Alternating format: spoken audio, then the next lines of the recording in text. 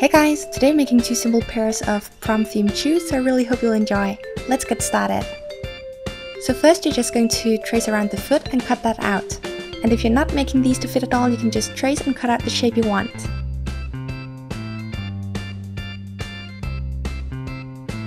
I then trace that onto a piece of metal and cut that out, and you can use any type of metal from a can of food, the end of a Pringles can, the holder from a tea light, etc.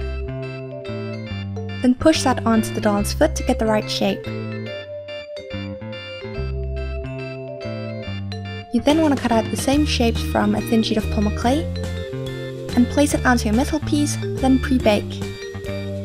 Because I wanted a slightly higher heel than what the doll's foot is made for, I just added some extra clay to the bottom here.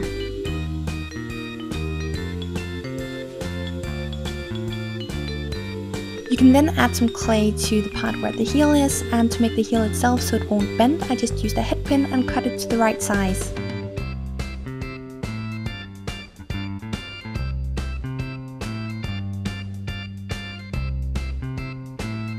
Pre-bake again, add clay around the heel and bake one last time.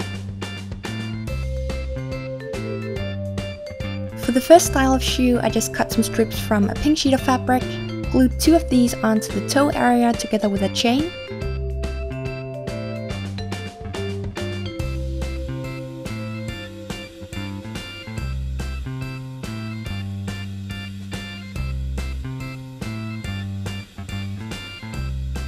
and glued on a third strip further back.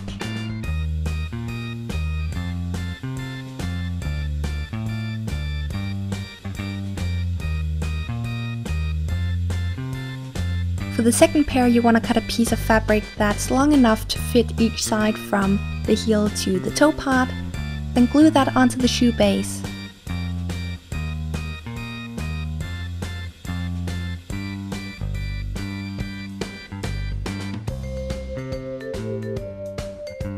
And I added a small piece like this for some extra detail.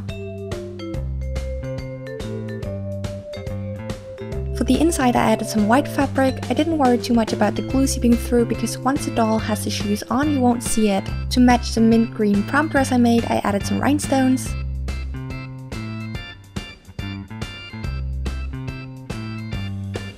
Then painted the base of the shoe using silver colored alcohol ink.